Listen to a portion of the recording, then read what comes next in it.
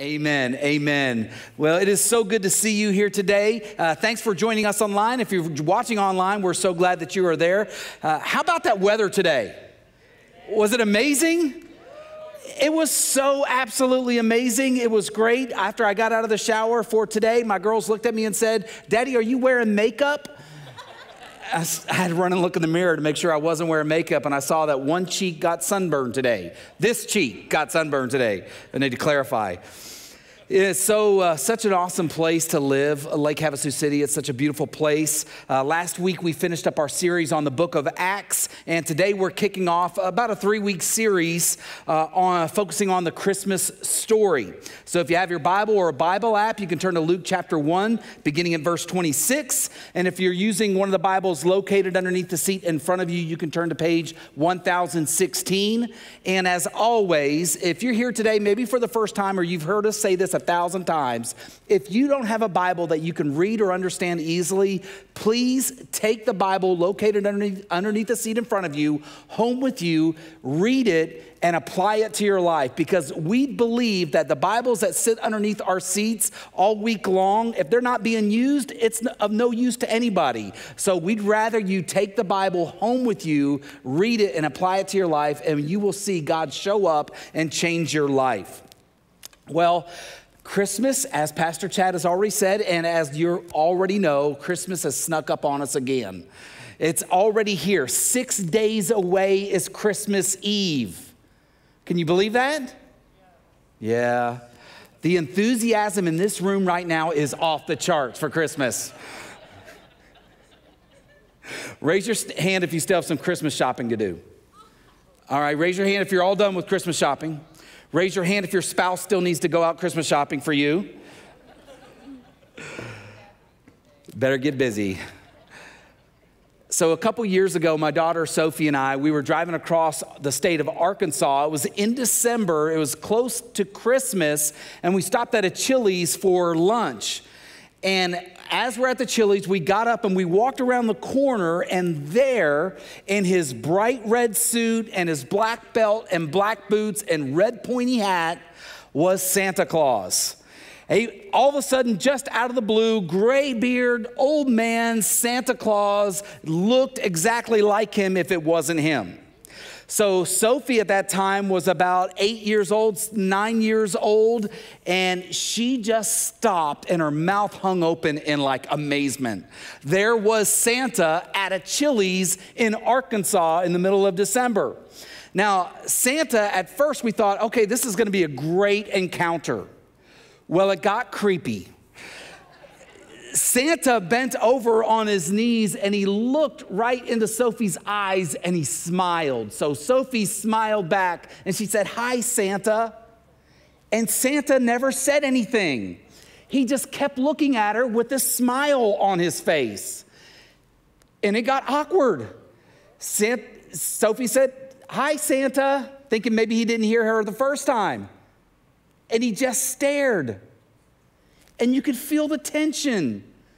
It was awkward. And finally, Sophie broke the tension by looking up at me and saying, "I have to go to the bathroom." You know, sometimes when Santa shows up in the life of a child, we don't get the results that we were hoping we would see. Sometimes he shows up and it can be a scary thing to some children. Check this out on the screen for an instance. Sometimes Santa shows up and things get a little weird. Go to the next picture. We don't always get the results that we'd hope for. How many of you have a picture of either you or your child like that on Santa's lap? Yeah. I think Santa Claus can be an overwhelming thought to some children. Think about it. Think about that Christmas song. He knows when you've been sleeping. That's a little creepy. He knows when you're awake. He knows if you've been bad or good, so. Yeah, that's a little creepy. And then all of a sudden, they've been looking forward to Santa showing up, and then they're plopped in his lap. This is a guy that's been staring at them all year long. And to make matters worse, now he sends an elf on the shelf to their houses to watch them. No wonder some children are afraid of Santa and they don't want to get near him. He's really overwhelming. They like the thought of Santa from a distance. They like singing about him and looking forward. But the reality is when they see Santa, who sees everything, knows everything, and watches them when they're sleeping, it can be a little overwhelming. Like, Joe, what does that have to do with Luke chapter 1? Well, I think also when God shows up in the lives of followers of Jesus, it can also be overwhelming. I think that for some adults, God is overwhelming. The everlasting, omnipotent, omnipresent, and omniscient God, who is all-powerful and all-knowing, I think is an overwhelming thought to many people. That God is all-powerful, he's everywhere, he's all-knowing. It's a lot to take in. And it gets even crazier when we understand as followers of Jesus that great, omnipotent, all-powerful God wants to use me and you for his kingdom and for his glory. That he wants to use us to impact the lives of other people. When he's able to do whatever he wants, anytime he wants, yet he chooses to use us. In today's passage, Mary learns from an angel that God wants to use her to be the mother for God's son named Jesus. And as we look at this passage of scripture, I'm going to highlight a few characteristics about Mary. And I believe that some of the characteristics that Mary demonstrates in this passage are signs of what it looks like for followers of Jesus to be maturing as followers of Christ. And if we really want God to use us, then maybe some of these characteristics we need to make sure are implemented in our lives as well. So let's read together Luke chapter 1, beginning in verse 26. In the 6th month, the angel Gabriel was sent from God to a city of Galilee named Nazareth, to a virgin betrothed to a man whose name was Joseph of the house of David. And the virgin's name was Mary. And he came to her and said, "Greetings, O favored one, the Lord is with you." But she was greatly troubled at the saying and tried to discern what sort of greeting this might be. And the angel said to her, "Do not be afraid, Mary, for you have found favor with God. And behold, you will conceive in your womb and bear a son, and you shall call his name Jesus. He will be great and will be called the Son of the Most High, and the Lord God will give to him the throne of his father David, and he will reign over the house of Jacob forever, and of his kingdom there will be no end." And Mary said to the angel, "How will this be, since I am a virgin?" And the angel answered her, "The Holy Spirit will come upon you, and the power of the Most High will overshadow you. Therefore, the child to be born will be called Holy, the Son of God.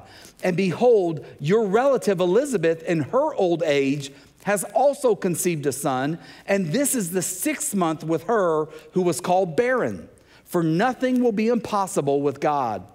And Mary said, "Behold, I am the servant of the Lord. Let it be to me according to your word." And the angel departed from her. Now, it doesn't matter how many times I read this passage or see a nativity scene. In my mind, Mary is always about a 30-year-old woman when the angel shows up and appears to her. And maybe that goes back to my Catholic upbringing of all the statues that I saw around the house and in the church that I went to. But I just see Mary as an older woman, about 30, who loved God. But scholars tell us that Mary was roughly between the ages of 13 and 15 years old.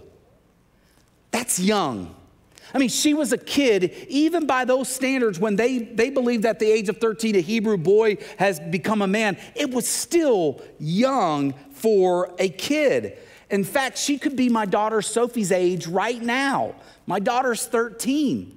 And I can't imagine what that moment was like for this 13 to 15-year-old young teenager to have the angel of the Lord appear to her. But at this age, Mary already demonstrated characteristics of the type of person that God uses.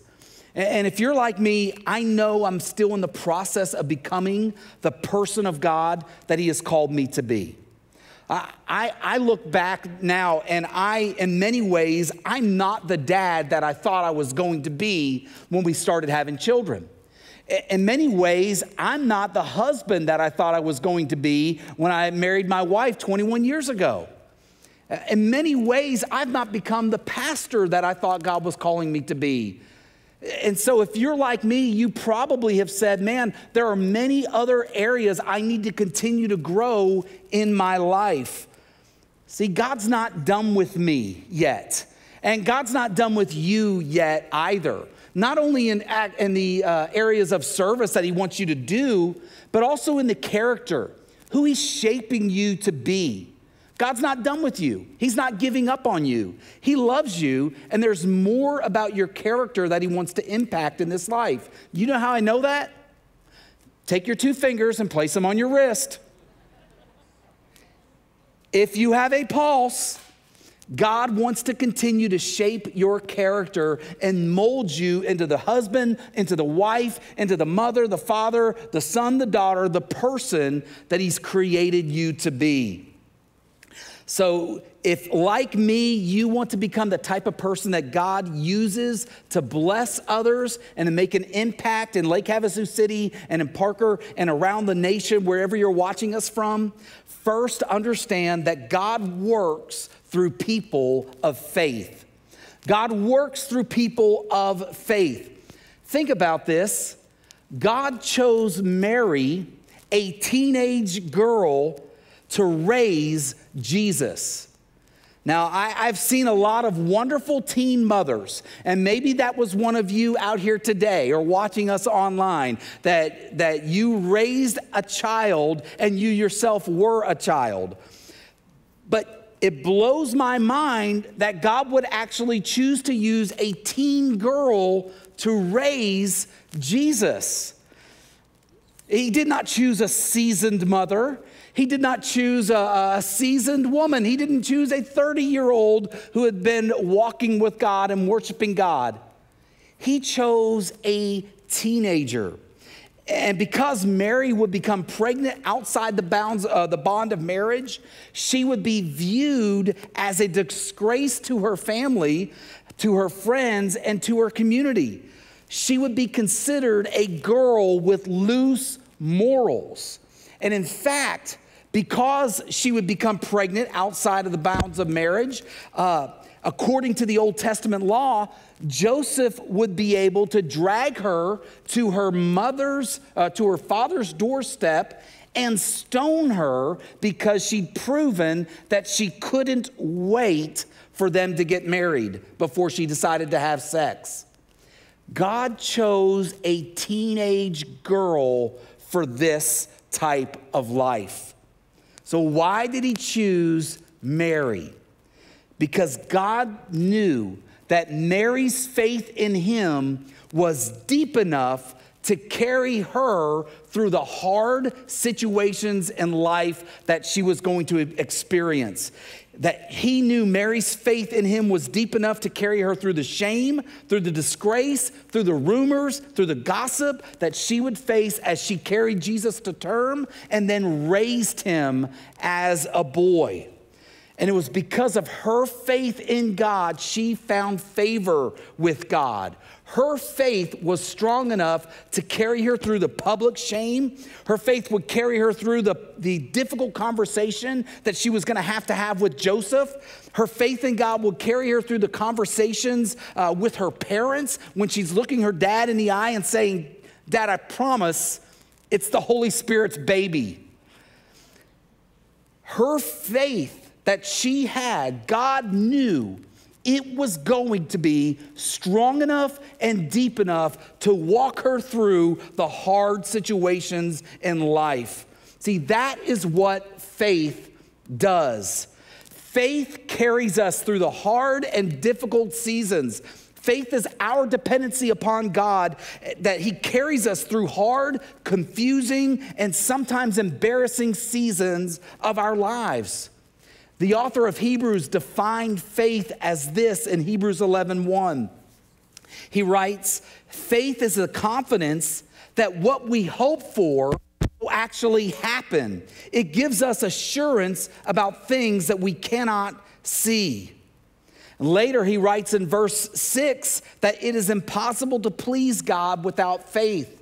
For he who comes to God must believe that he is, and that he is a rewarder of those who diligently seek after him. Faith hopes for things that hasn't yet happened. And God knew that Mary's faith was strong enough to pull her through. So let me ask you a question. Do you have faith in God? Faith in God begins by surrendering our lives to Jesus. So let me ask you, do you confidently believe that Jesus died on the cross to pay the penalty for your sins? Do you confidently believe that Jesus rose from the dead? Do you confidently believe that your sins have been forgiven? Do you confidently believe that one day Jesus is going to come back? And if your answer to those questions are yes, then you have faith in God. And if those answers to your yes are yes, but you've not yet surrendered your lives to Jesus and received Christ as your Savior, I want you to know that our prayer team will be here down at the front, and they would love to help you understand how to begin a relationship with God by surrendering your life to Christ and receiving Him as your Savior. So let me ask you this. If your answer to those questions are mixed, if you're like, well, I do believe that Jesus died on the cross to pay the penalty for my sins, but I don't fully get how he rose from the dead. Or I don't fully understand. I believe that he rose from the dead because we don't have a grave there, but I'm not really sure that he's going to come back. I want you to know something. We're all in a journey of faith, and we're all growing in our faith. All you have to do is ask God to increase your faith. Ask God to help you to believe more. Simply say to God the very same words a man said to Jesus in the Gospel of Mark. He said, Lord, I believe, help my unbelief, which means, Lord, I believe, help me to believe more. And so if there are challenges that you have in regards to what you believe about Jesus and what you believe about the Bible and what you believe about God, God is able to increase your faith if you ask him to help your unbelief. And remember this, as followers of Jesus, our faith grows when we choose to spend time with God. When we choose to spend time reading his word, when we choose to spend time praying, even when we don't feel like it, when we choose to spend time with God, our faith increases. And confessionally, I got to say to you, I've been feeling a bit spiritually dry lately, going through the motions, doing what I know is right, but not necessarily growing in my faith. And so I would ask that you would pray for me and pray that my time with God would be refreshing, that it would be good, that it would be life-changing. Pray that I'd get out of the bed and pray in the mornings instead of pulling the blanket back up over my head and waiting for the girls to get up. Pray that I would continue to serve God on a regular basis. How about you? Is your faith growing? If not, ask him to help you too. So God works through people who have faith in him. And secondly, we see that God works through people who trust him. Now, when I say those words, Mary doesn't necessarily look like she conveys a heart of trust right off the bat. She asks the angel the question in verse 34, how can this be? She said, how will this be since I am a virgin? All of us would immediately say, spot on. How can she get pregnant? She is a virgin. And it may seem a bit of a difficult way or an uncomfortable way of demonstrating a trusting heart. But if you know this Christmas story, you see in this passage of scripture that the angel refers to Elizabeth having a child within her womb. In verses of chapter 1, verses 5 through 17, we see that there was a priest named Zechariah who happened to be Mary's uncle. And Zechariah was married to Elizabeth, and they were advanced in years, and he was an old priest, and he was doing his priestly work in the temple, and an angel of the Lord showed up about 6 months prior to showing up to Mary and said, "The angel of the Lord has appeared." I'm going to trust that that's my whisker poking into the microphone. What do you think? Steve's pointing at me, so we'll bend it out a little bit. So for Zechariah, he was doing the priestly work. He was doing thank you, sir. He was doing what God called him to do. An angel of the Lord appeared to Zechariah, told him he was going to have a son who would be used by God in great ways. That's John the Baptist, if you want to know how that fits in. But instead of trusting that God would do what he promised, Zechariah said to the angel in verse 18, "How can I be sure this will happen? I'm an old man now, and my wife is also well along in years." Then the angel said, "I am Gabriel. I stand in the very presence of God. It was he who sent me to bring you this good news. But now, since you didn't believe what I said, you will be silent and unable to speak until the child is born. For my words will certainly be fulfilled at the proper time." In this chapter 1 of the Gospel of Luke, there's 2 angelic appearances, one to Zechariah, one to Mary, who would be the mother of Jesus, and they both kind of responded the same way, but for Mary, it was received as a trusting heart. One was an old priest, supposedly mature in his faith, active in serving God, and the other is a simple teenage girl. The priest's reaction to the message suggested he had some doubt. He said, "How can I be sure of this?" What was he asking God for? He was asking God for proof. He was asking the angel for proof that what he said was going to happen. But Mary's reaction was simply for clarification. She said, "How will this be? I'm 13 years old. I've never been with a man, and you're telling me that I'm going to have a child. Not give me a sign so I can believe this. Not convince my parents of this truth." She said, "How?" She trusted, but she said, "How?" Zechariah doubted and said, "My wife and I are way too old." Let me encourage you, as followers of Jesus, we have the Holy Spirit living inside of us.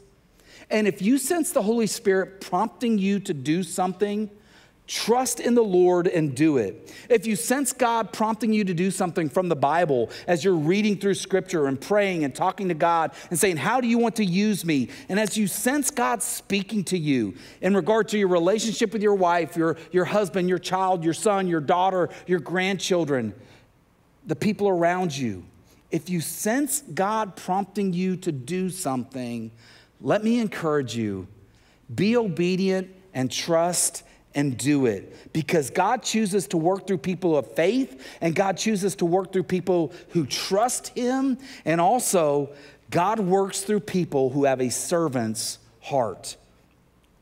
Do you see the words that Mary said in verse 38? She said, "I am the Lord's servant.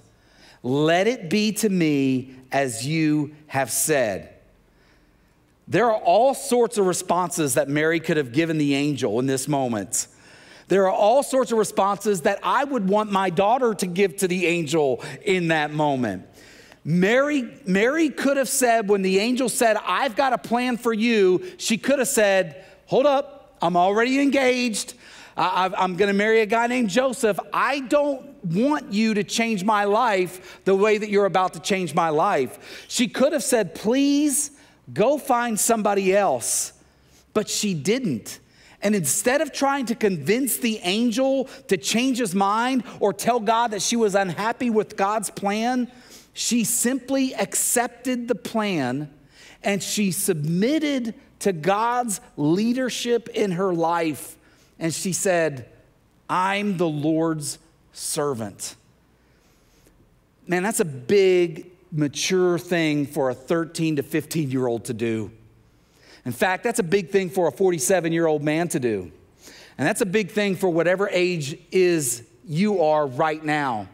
If you're willing to say, "God, I know what you want me to do, and I accept your plan for my life, that is a huge sign of spiritual growth and maturity. Because a servant does what they are asked to do. That's the role of a servant. In every household across the United States or around the world, anybody that has a servant, which we don't have, but their role is to do what they're asked to do. It may be the exact opposite of what they want to do, but they will do it because of their relationship to their master. And because Mary had a servant's heart, her life was forever changed. Because Mary had a servant's heart, she was willing to lay her plans down and accept the plans that God had for her life. So let me ask you a question. Do you consider your life as a servant to God? Do you consider your life as a servant of the Lord? See, if you're a follower of Jesus, there was a moment when you surrendered your life to God. There was a moment when you said, I am no longer living for myself. I'm now living for you, Jesus. And you surrendered your life to him. And you called him Lord and Savior. And you know what that means? You said, when you called him Lord, Lord, I want you to be the boss of me for the rest of my life. That's what that word Lord means. You gave up your life. So let me ask you this. Maybe it's been a few years since you gave your life to Jesus. Do you still consider him the boss of your life? Are you still willing to lay your marriage down and your relationship with your spouse down at his feet on a regular basis and say, God, help me to become the spouse to my wife that you've called me to be, the husband to my wife that you've called me to be. Help me to be the wife to my husband that you've called me to be. Do you still lay your fatherhood down at the feet of the cross and say, God, help me to be the father that you want me to be to my children? Keep changing me. Are you willing to be called by God a servant? Are you willing to consider Jesus still the boss of your life? If that's you, if that's the case and you're still looking for ways to serve, I want to encourage you to do yourself a favor. If you're looking for ways to serve because Jesus is the boss of your life, reach out and grab a serve card located at the seat back in front of you. It's green. It looks just like this. Put your name and information on there and check on the boxes on the back of areas that you're maybe thinking about serving in. Because if you are indeed a servant and you're already serving in your family and you're already serving your friends and your neighbors and you're serving in your community, maybe it's time you started serving inside the church. I don't say that to make you feel guilty, but I say that to encourage you. There's incredible joy found as we serve one another in the life of the church. And so fill that out and check a box and drop it in the offering boxes in the back of the room. We just want to help you get connected and serve in any way that you can. Now, as I think about this and as I've been thinking through this message, I've wondered if there was something that God wants me to do here in Havasu, but he chose to use somebody else because maybe I'm not displaying the growing characteristics of a mature Christian that I ought to have. Maybe he found somebody else because I said I was too busy, or maybe I was too tired, or maybe I lacked the genuine faith that he was leading me to do something. Because make no mistake about it, God is still searching today to use people here in Lake Havasu and in Parker and around this nation. He's still searching for people to use. 2 Chronicles 16:9a says that the eyes of the Lord run to and fro throughout the whole earth, searching to strengthen those whose hearts are loyal to him. And I wonder how many times God's eyes have passed over me, because I don't want to be the type of person that God overlooks. I want to be the type of person that God uses. I want to be the type of person that God is looking for. And I know I still have a long way to go. What about you? Are you becoming that person that God is looking for? Are you becoming that type of person that God wants to use? Let me encourage you this Christmas season, even in the midst of the pace that Christmas season brings, focus on simply becoming the person that God wants to use to bless others and to make an impact. And let me remind you that that path, as we've looked at in the letter of Acts or the book of Acts, can be quite challenging. The path that God calls you to as a servant, look at Paul's life and look at Peter's life and look at Mary's life. God always calls us to do something hard and difficult, and sometimes it's not received well around our community. But you can also be assured that God will be with you every step of the way.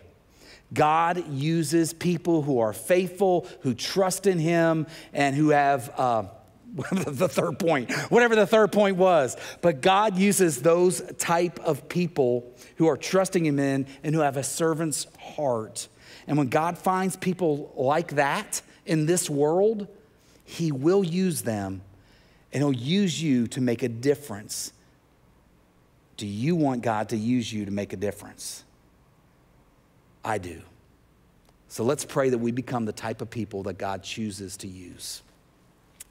Father, we want to say thank you for this message. Thank you for Mary. Thank you for her example as a woman who has trust in you, as a woman with a servant's heart, and a woman who had deep faith that you would carry her through difficult situations that you led her to. Father, it's my prayer that I would become the man of God that you've called me to be, that these people here today would become the people of God that you've called them to be. And Lord, help us just to have fun and follow you with all of our heart, soul, mind, and strength, and let you lead us without causing any doubts or buts or questions or what ifs, and that we would just let you use us to make a difference in this world. Father, help us to become the men and women that you've called us to be. And Lord, I also pray for those in this room that have not yet become a follower of Jesus. Lord, it's my prayer that today, at the close of the last song, they would come forward and they would talk to our prayer team and learn how to surrender their lives to you. Father, we love you. We thank you. It's in Jesus' name we pray. And all God's people said, amen.